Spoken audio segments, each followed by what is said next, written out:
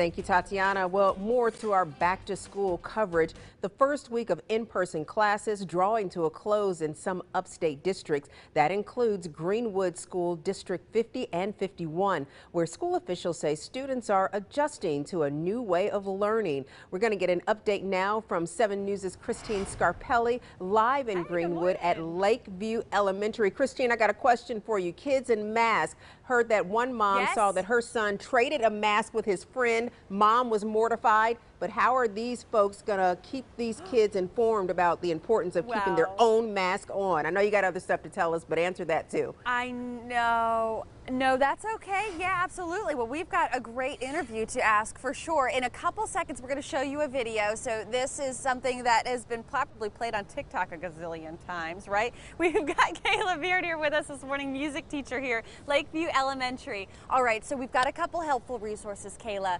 Tell me, if you don't mind, we have some parents that have been complaining kids don't exactly wear the masks right. One student actually traded with another student mask. Oh my goodness. Your eyes just got big, I know, can you imagine? But how have things been going here at Greenwood? I know at Lakeview Elementary you said even better than expected? Better than expected. I think that we all thought that it was going to be a little bit harder than it actually was.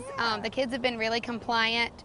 They know that it's serious, so whether their parents have been telling them how serious this is or our administrators and teachers have been expressing how important it is for the children to wear their mask correctly.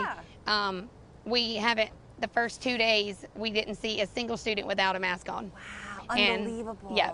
So they've been doing great. I'm very proud of them. Kayla, I think it's a testament to you guys being very organized and ready to go with those students being, I think, more mature than maybe their age says. So. Okay, we've got some pictures. We've got some Wi-Fi hotspots that are all over Greenwood County. That I'm sure is very helpful because you guys offer 3 options. There's a 5-day in-person option, Monday through Friday. They're going back in class, an A-B rotation, and then e-learning. Very impressive stuff. That's right. Okay, along with that, there's a video. I call it a TikTok video, but it's Savage Love, a song by Jason Derulo.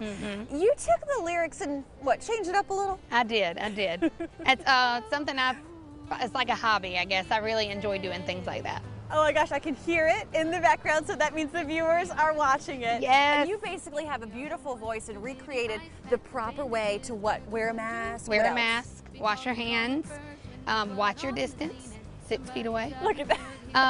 Cute. And the right things that you're supposed to do to take those precautions to stay safe. Sounds like you're just doing this as a fun, creative supplement to rules and regulations that are new, right? Super fun. The kids love it. The teachers love it.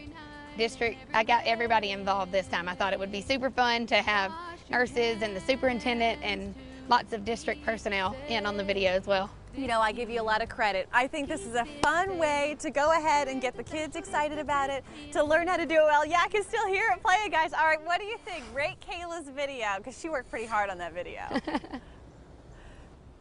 Yeah. Loving that video. And I see that you can see it on the school's YouTube page, so you can watch that. Thanks a lot, Christine. There you go. Well, coming up on Pop Topics,